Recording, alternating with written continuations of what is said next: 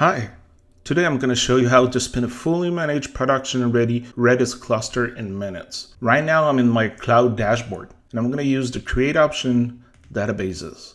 I need to choose the database engine. We have access to PostgreSQL, MySQL, and for the sake of that demo, I will choose Redis. Right now we are supporting version 5. When we're going to support more version, you're going to be able to select which ones you want to install. Secondly, I need to choose the cluster configuration I want. Let me choose the second node plan, which will give me 1.5 GB of usable RAM with one virtual CPU. I can also create a standby node, which is optional, but will be used as a fallback if anything happened to my main node. Next option, I need to choose the data center where my cluster will be. It's a good practice to put Redis on a data center where your main node or multiple node that will access Redis are. It's also a good practice to put the cluster where most of your customers are.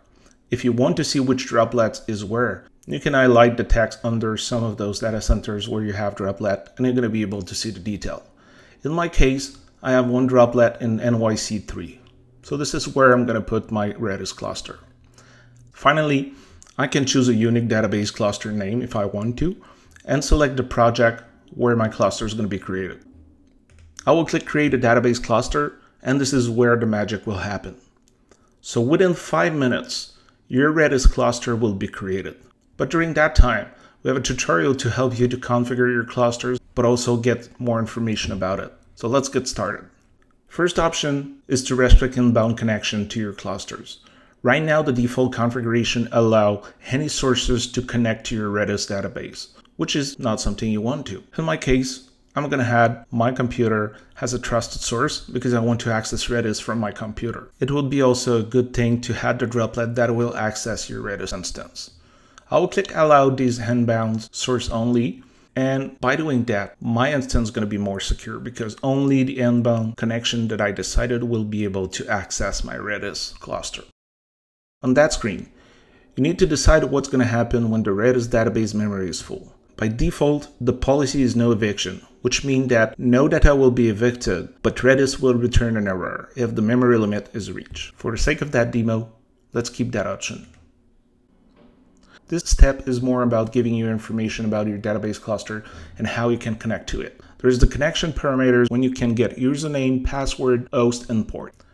The second one is the same information provided in a different format as a connection string. And the last one, same thing, has flags, which I will use to connect to my Redis cluster from my terminal. So I will copy this, click continue, and I am on the last step of the getting started guide. Would give me two options. First one is to choose a time for automatic update. So one of the benefits of using database as a service on DigitalOcean is that you won't have to manage updates for your Redis database.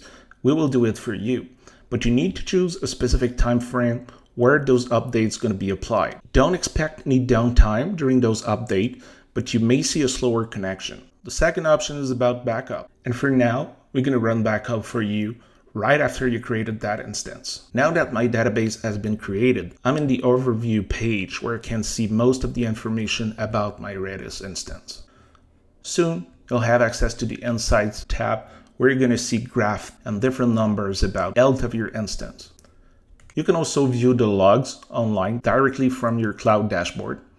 And you have access to the setting page, which is where you're going to be able to change the cluster configuration, move your Redis database to your new data center, change the eviction policy, add, remove, or edit trusted sources, changing the maintenance window, and destroy the database cluster if you don't need it anymore. So now that my database has been created, let me go in my terminal and I will paste the flags connection string that I copied before directly in my terminal, which will give me access to my Redis instance. So that's it for the database as a service DigitalOcean offering around Redis. If you want to try Redis today, go at do.co/db. If you have any question, please check the documentation and the tutorials, or you can also ask questions on the Q&A on the community site.